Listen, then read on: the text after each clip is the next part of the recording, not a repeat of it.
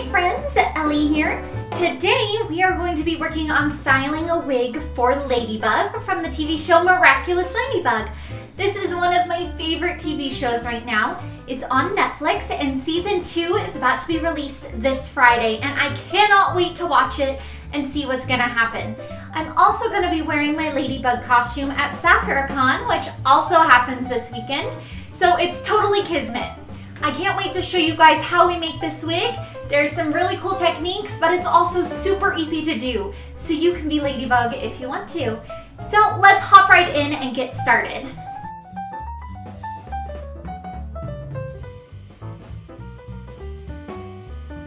To start off, we're going to be using a Chibi from Arda Wigs in dark blue. I'm stuffing the back of the wig with some scrap fabric right now, so that way it'll fit my head when I put it on, since wig heads are a lot smaller than most human heads. And now I'm going to be pinning around the entire edges of the wig, and I'm going to be stretching the elastic as we do this. Like I said, a wig head is a lot smaller than a human wig, and I want to make sure that this will cover all of my hair once it's pulled up into its pigtails. Now that we have everything pinned into place, we're going to start putting our wig into 2 pigtails. Since this wig is already split down the back, we don't have to worry about that. We just have to make sure that they're both at about the same height. Otherwise it can look a little bit wonky. To tie up these pigtails, I'm just using a basic hair elastic since they're going to be covered with her hair bands a little bit later. As I'm working on these pigtails, I'm brushing back the slicked back part of the wig to make sure that it is flat and not bumpy. She's a magical girl. Her hair should look perfect, right? Once we have both of our pigtails in place and we think that they're even enough, I'm going to begin teasing her pigtails. This is how we're going to get that poofy look, but still make it so I can restyle the wig whenever I need to. So teasing is just brushing backwards on a wig. So rather than brushing the normal way to get tangles out, we are adding tangles. This gives a lot of volume, but it's also light and adds no sort of heaviness or bulky texture at all.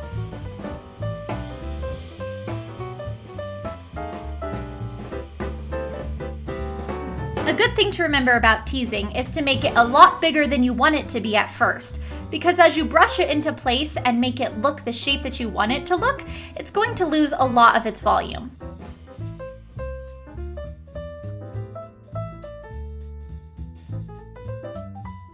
Once I've teased the inside of the pigtails, I'm going to brush the top layer until it's smooth.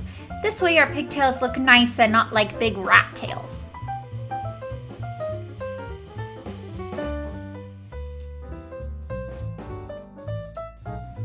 Once I'm happy with their shape, I'm gonna hit it with a whole bunch of hairspray to make sure it stays into place.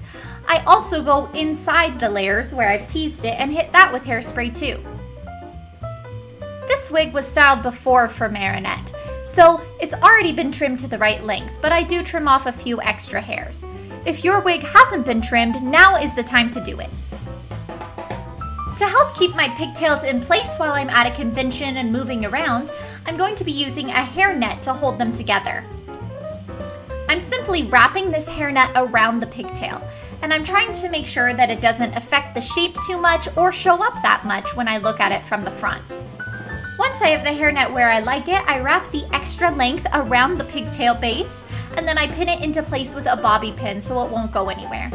After that, I trim off any loose ends and I spray the whole thing with a generous coat of hairspray. So we simply repeat that process for the other pigtail and try to make it match as closely as possible.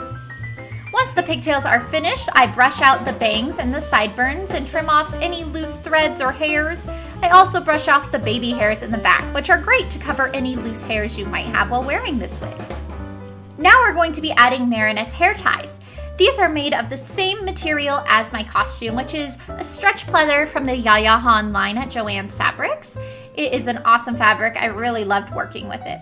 But anyway, we're going to just stretch this around our pigtail. It's okay to smoosh the pigtail a little bit because that teasing is still in there and you'll be able to pull it back apart and make it poofy again. We want to make sure that this hair tie covers as much of that hairnet base as possible so we don't have a big black line. and then we can poof out our pigtails again by pulling apart the teasing.